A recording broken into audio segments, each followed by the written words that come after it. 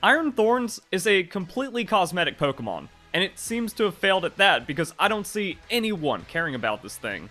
But there is no reason to use Iron Thorns in a Pokemon battle when Tyranitar exists. So let's break down why. For starters, it has less stats. It's a 570 base stat total Pokemon compared to the 600 of a pseudo legendary. Now it is a bit more optimized, like okay, 95 special attack.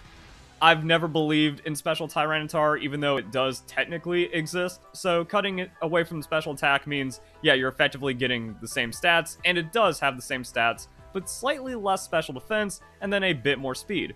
Seems better. The problem is Tyranitar has Sandstream, and it's one of the very few ways of getting instant sand into the game. This gives Tyranitar and Rock-type Pokemon the benefit of 50% bonus special defense, as well as a couple other nice things, like it can break Sash on some opposing Pokemon, or you can combo it into abilities, which can be really strong.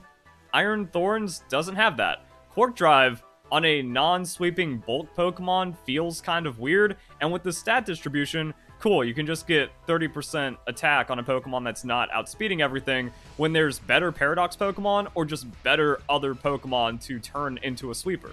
That's a weird thing about Paradox Pokemon. You look at their stats and go, okay, that should just not be allowed under any circumstance in Pokemon, but then when the Pokemon effectively doesn't have an ability, or has to telegraph its ability, or becomes like very one-dimensional in how the strategy plays out, turns out it's not that insane. So yeah, you can do things here, but it's not as good as Sandstream, so why make Iron Thorns? The item options for this Pokemon also become kind of messy. Do you Citrus Berry, that way you can get Dragon Dance a bit more reliably? Do you go for the booster energy anyways, that way you can turn on a lot of damage sooner and then go into some wall breaking?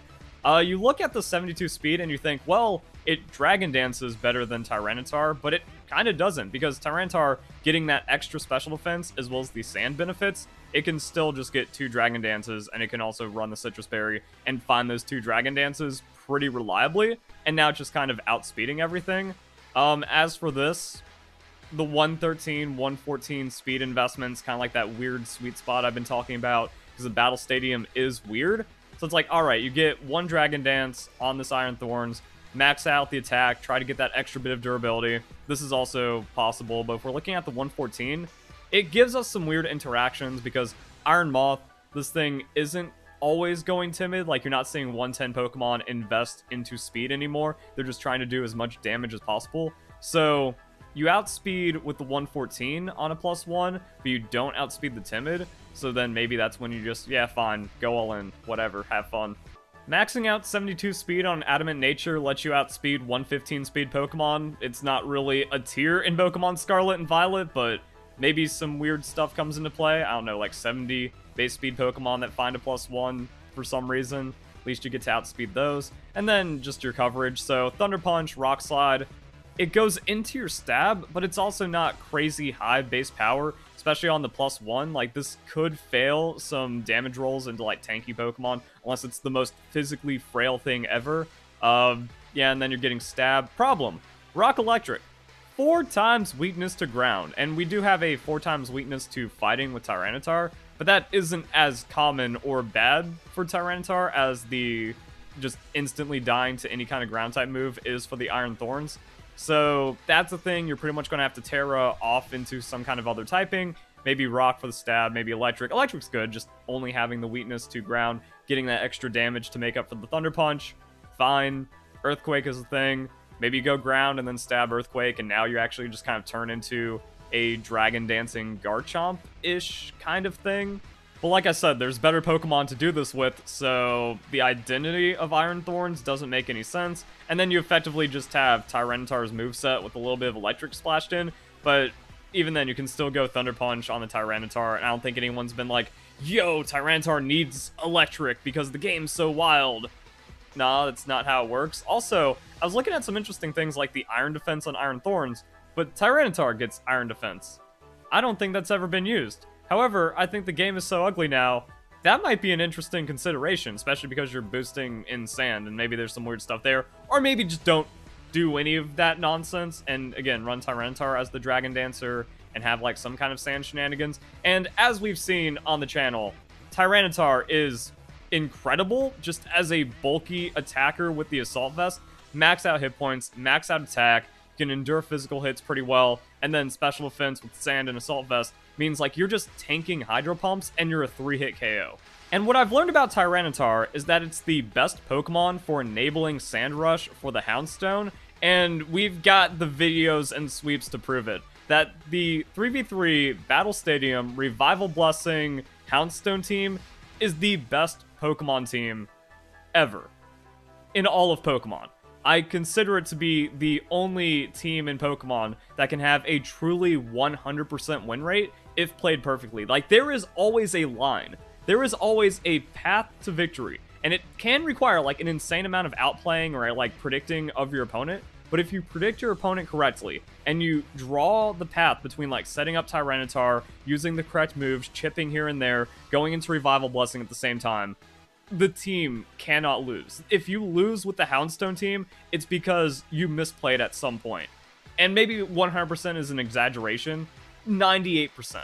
Like, it is the highest win rate team possible in Pokemon. I played it with Hippowdon, and Hippowdon's fun, but this Tyranitar is so filthy that you can revive it, and then it can sweep by itself into certain team compositions. Because you have such high natural bulk, then unless you're eating a super effective physical hit, you can be a 3-hit KO Pokemon, which means you get revived, and then you can slap something. And the Assault Vest means you have the ability to choose your move, and then this coverage is just going to be great for finding super effective hits, and potentially one-hit KOing the opponent, or just making them so, like, softened up that anything else can take them out. And then reviving Sand Assault Vest into a special attacker is just completely outrageous, and it turns out Terra Bug, like I predicted months ago in my What is the Best Terra Type video, is actually one of the best Terra types on certain, like, bulky attacker Pokemon, especially something like Tyranitar, that you're going to eat a